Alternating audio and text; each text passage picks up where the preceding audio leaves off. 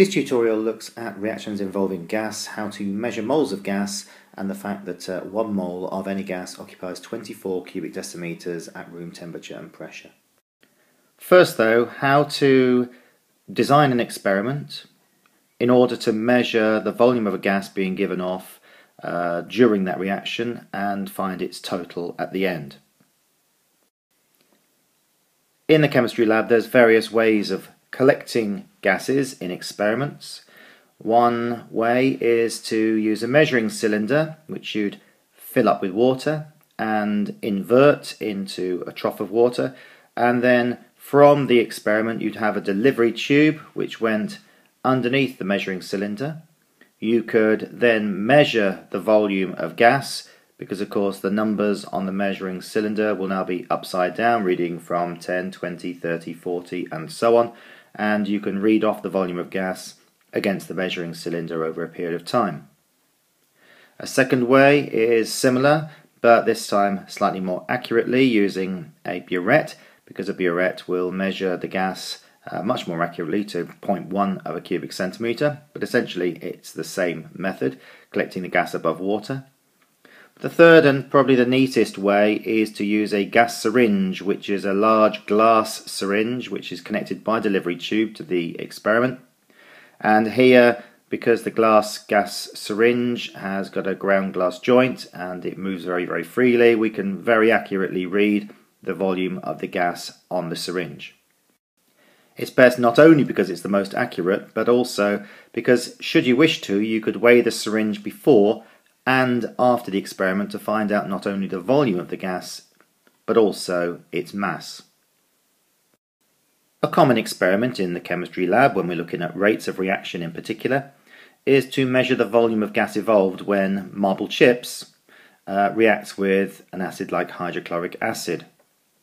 In this experiment, you would put a fixed volume of hydrochloric acid, for example 10 cubic centimeters of a 1 mole per cubic decimeter solution, into a suitable flask, or in this case a boiling tube, and then add, for example, 5 grams of marble chips, which we're assuming will be an excess of marble chips, and making sure you've set the gas syringe to 0 so that it's empty at the beginning. You would add the chips and then very quickly replace the bung and connect up the gas syringe, and then probably measure the volume of the gas that had been produced every, say, 15 seconds until the reaction had stopped and the volume was no longer increasing. You could then repeat the whole experiment, this time, for example, using only 5 cubic centimeters of the acid, to see how the difference in volume of the acid would make a difference to the volume of the gas evolved. While the reaction's running, you'd pop your results into a table sort of this design. I then graph my results for 10 cubic centimeters of acid. I'm going to get a total volume of 60 cubic centimeters, whereas for the 5 cubic centimeters I'm going to get exactly half as much gas made, because if I'm using half as many moles of the acid, I'm going to get half as many moles of the gas made. And the number of moles of gas is related very closely to the volume. Now, in each of the previous 2 experiments, we'd used an excess of marble chips, which means more than enough. And therefore, the amount of carbon dioxide produced, the volume or the mass of carbon dioxide produced, had been related only to the amount or the volume of the acid that's been used. We say that the one which is related to the amount of product is the limiting reactant. So the limiting reactant is the reactant not in excess and which is all used up at the end of the reaction. Let's use another analogy. Let's say that you were making eggs on toast and you were making 1 egg on 3 slices of toast. Now you've got 8 eggs and you've got 30 slices of toast. So Which have you got too much of? Eggs or slice of toast? Well, for each egg, we've got 3 slices of toast. So let's knock them out. 1 egg, 3 slices of toast. 1 egg, 3 slices of toast. 1 egg, 3 slices of toast. 1 egg, 3 slices of toast. 1 egg, 3 slices of toast. 1 egg, 3 slices of toast. 1 egg, 3 slices of toast. 1 egg, 3 slices of toast. As you can see, we've run out of eggs before we've run out of toast. So the amount of eggs on toast that we can make is related to the number of eggs. So that's the limiting reactant, whereas the toast is in excess. So in summary, the limiting reactant is the reactant not in excess, but which is all used up at the end of the reaction. And of course, once this limiting reactant has been used up, the reaction has to stop, because there's no more particles of that reactant left. And the amount of product, be it carbon dioxide gas or whatever, is directly proportional to the amount of the limiting reactant that we started with. And it will be directly proportional in terms of moles. Back to acid and marble chips. Here, A is showing 50 cubic centimetres of 2 mole per cubic decimetre solution of acid, whereas B is showing 50 cubic centimetres of 1 mole per cubic decimetre solution of acid. Now, a couple of things to note. First of all, that A will give double the volume of gas because A has got double the molecules of the acid. The reaction stops in each case when all the acid has been used up, but also note the difference here, massive difference in the rate of reaction. A is using a more concentrated acid, and therefore the initial part of the reaction is faster. B is using a more dilute acid, and therefore the initial part of the reaction is slower. And the number of moles of gas is very much related to the volume of the gas. 1 mole of any gas occupies 24 cubic decimeters at room temperature and pressure. So knowing that, we could calculate the amount in moles of a volume of gas at room temperature and pressure given the volume, and we should be able to do that in both ways. So for example, if we're given the volume, we could work out the amount of moles, or if we're given the amount in moles, we could work out the volume. There's our fact that we're going to be using. The molar volume of any gas is 24 cubic decimeters at room temperature and pressure.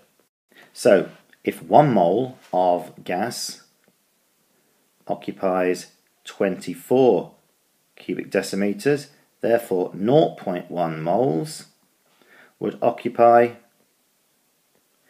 0.1 times 24 cubic decimeters, which is 2.4 cubic decimeters.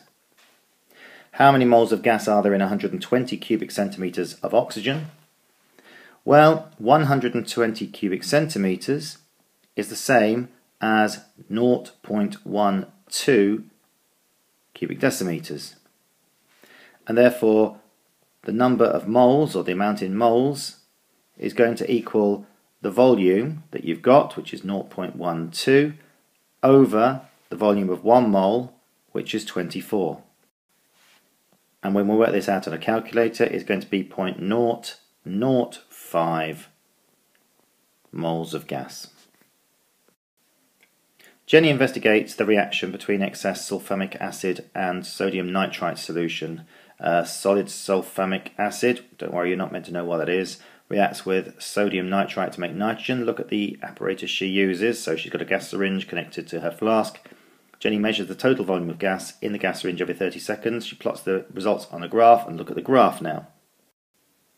You can see, as you might expect, that the volume of gas is increasing with time until it reaches a maximum, and that must be there where the reaction has finished, and that's the total volume of gas which is produced. Now, a couple of questions require me to read off the graph. The first one says, look at the graph, what's the total volume of nitrogen made at the end of the reaction? And also, we're going to be asked in part 2, what's the total number of moles of nitrogen made after 30 seconds? Let's have another look at that graph.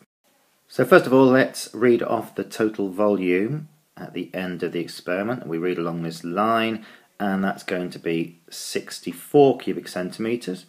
We also need to know what's the volume after 30 seconds, so we'll read up from the 30 and across, and that's going to be 40 cubic centimetres. So what is the total volume of nitrogen made at the end of the reaction? That's 64 cubic centimetres. Reaction is done at room temperature and pressure. What's the total number of moles of nitrogen made after 30 seconds? 1 mole of nitrogen occupies a volume of 24,000 cubic centimetres, or 24 cubic decimeters. So the number of moles is going to be the volume, which is 40 cubic centimetres, over the volume of 1 mole in cubic centimetres is 24,000 cubic centimetres, comes to 0.00016. Well, it goes 66666, so 167. So that's going to be 0.00167 moles to 3 significant figures. And sodium nitrite is the limiting reactant. What does this mean? It is the reactant that is completely used up at the end of the reaction.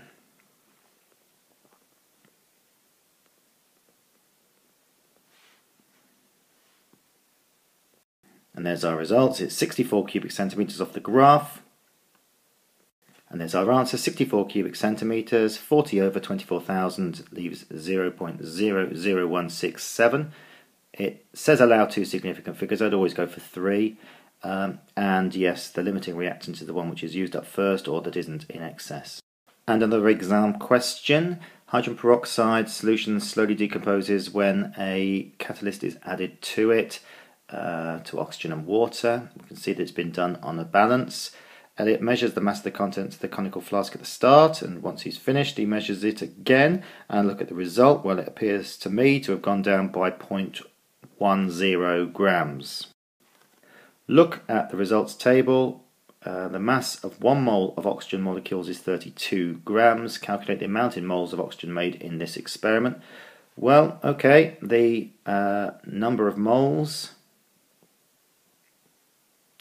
equals the mass of the oxygen, which is going to be 0.1 grams, over the mass of 1 mole of oxygen, which is 32 grams, and that comes to 0.003125 moles. So the amount is 0.0031, let's say 3 moles.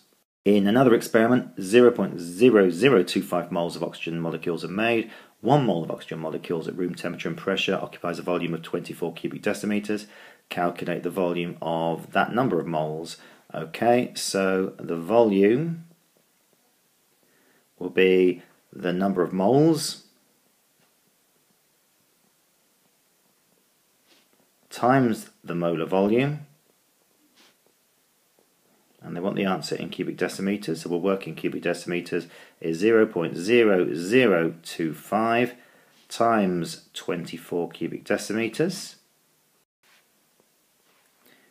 equals 0.06 cubic decimeters. So the answer is 0.06 cubic decimeters. Elliot wants to measure the volume of oxygen made. Draw a label diagram of the apparatus he could use. Well, let's assume that he's doing this in a flask, as he was before. So we've got the flask containing the hydrogen peroxide and the catalyst. We've got a tube coming out of that flask, delivery tube, so we'll need a bung in the top of that flask as well, and that's going to be connected by a piece of rubber tubing to a gas syringe, and the gas syringe will look a little like that, and we probably label that gas syringe. And there's our answers, 0.003125. I think I gave that answer there, 0.06, and the use of a gas syringe or burette, and whether it will work or not, there's no leaks or blockages in my diagram anyway.